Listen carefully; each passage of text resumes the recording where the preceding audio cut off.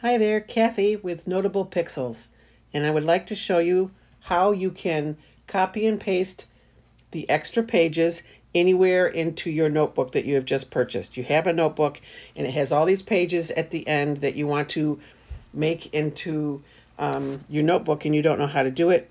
I'm going to show you how. It's very easy. From GoodNotes 5, I am inside GoodNotes 5 here, and it's if I click that right, the second from the right at the top icon with the pencil with the line going through it, then you'll see I have my toolbar that shows up. The pen, the eraser, I have the pen, the eraser, the marker. I got all these tools here. I would like to turn them off right now for what we're going to do. It just makes it easier. So I'm going to click that pen. Now you see the pen with the circle going around it instead of the line through it. So now the tools are gone. I want to go to the other end up here at the top, the 4 little squares. That's the thumbnail viewer that gives you a little thumbnail view of every page in this PDF notebook. I am going to click on that. Now over here to the right, upper right, where the word is select, I'm going to tap on that word, select. Now, using my fingers, and this is a shorter document, so it's not as difficult, but if you have a long document, you could really mess up the order of the pages if you just haphazardly scroll. So I like to do what I call scrolling through the aisles. You can't see this, but I am touching in between the actual pictures, the thumbnails of the slides, and I'm moving the page up. And I'm going to find what I want to copy and paste after, we'll say, the first divider.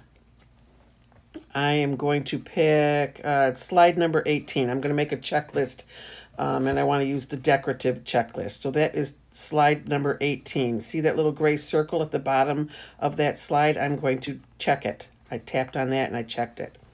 Now go back up to the top.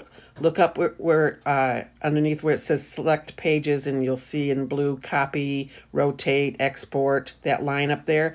Tap on the word copy. It says it's copy, and now it's already copied. Now hit the word done over in the upper right corner. Now let's slide back up to the top. I'm going to put that page that we just copied after section 1 divider, which is slide number 4 here in the upper row, the last one on the right. And if you look underneath that picture, you can see a little drop down arrow. I'm going to select that arrow. Now the second option is add page after. I'm going to select that and then paste page. So now what we will be doing is pasting the page after the selected page, which was 4, and there it is. And now I hit close. I'm in the upper left corner. See where it says close? Hit that.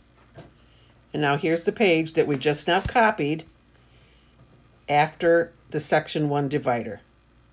It's just that easy. You can continue to add pages to any of the dividers. Any of these dividers, number 6, number 10, wherever you want, you can add these dividers. Oh yes, and then once I'm done recording this video, you will find the link to it right here on this extra pages divider. Down here in the right underneath the butterflies and above the flowers, I will put the YouTube link to this video. I hope that helps you use your notebook, and I hope you enjoy it. Thank you so much. Bye now.